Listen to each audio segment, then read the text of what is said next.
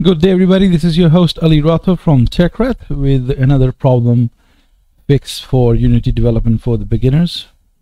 Now, there's a problem mostly when you start developing a game in 3D game in Unity is that your player or your object starts falling down either on one axis or the other. So I'm just going to give you an example of a capsule, and that's going to be our player.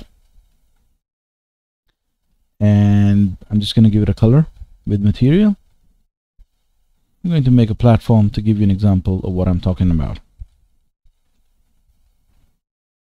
I'm going to scale it to 5, bring it to -2, and the player to 1.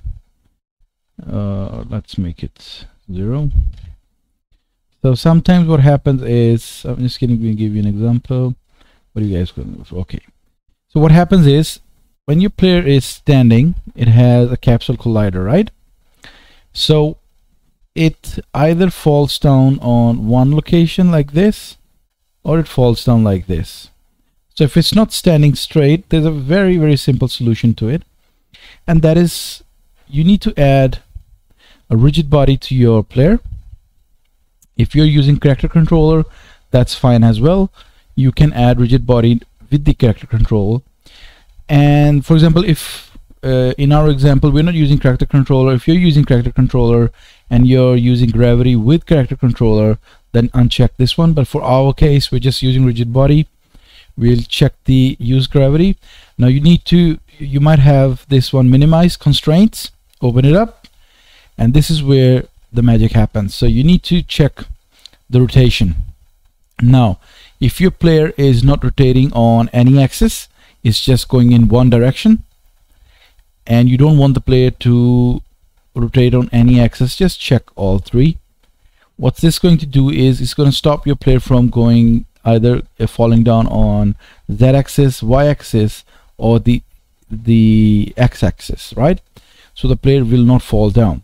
Now with the freeze position is, if your player is moving, sometimes in endless games the platform moves but the player stays the same. So you check the freeze position, and then you check the z-axis as well. We don't check the y-axis because if you want your player to fall down, then you uncheck the y-axis. Otherwise, if you have a same animation on the platform and it doesn't have to do anything with gravity, you can just leave the gravity and check y-axis. I hope this helps for your player's rotation. And if your player falls down, if you don't have this, for example, if we don't have any freeze and we have gravity and we make it 50, I'm just going to change the mass and I'm going to play. You'll see after a few seconds the player will either fall forward or at a specific position, and slowly the axis will make sure that the player maybe falls down like this, right? And if you roll it, I'm gonna roll it, and I'm gonna roll it like this, so the player falls down and goes. So that's the difference. If you freeze the rotation, it won't fall down, and it's going to be absolutely spot on.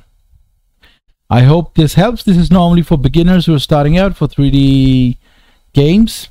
And if you have like an endless runner like this, or an isometric game, or a flat one-sided 3D game, this is how you fix the rotation of your player so the character does not fall down or rotates and falls down while standing, or even if he is moving, right?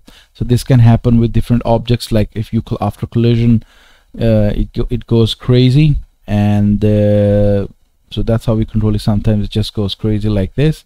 So you freeze the rotation of that player through rigid body.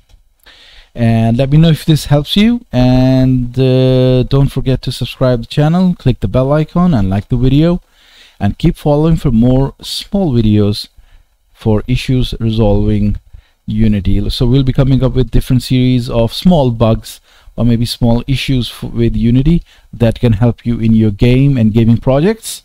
You can manipulate it or use it in your code, or you can use it in your project. So this is a game which we're developing, and we come up with these small issues that are very hard to find, and apparently no one has specifically answered those ones. So that's why we've just started this series, to point out specific problems and giving you guys the solution. So this is your host Ali Rathor from TechRed. Hope this helps you, and good luck for your project. See you guys later. Bye bye.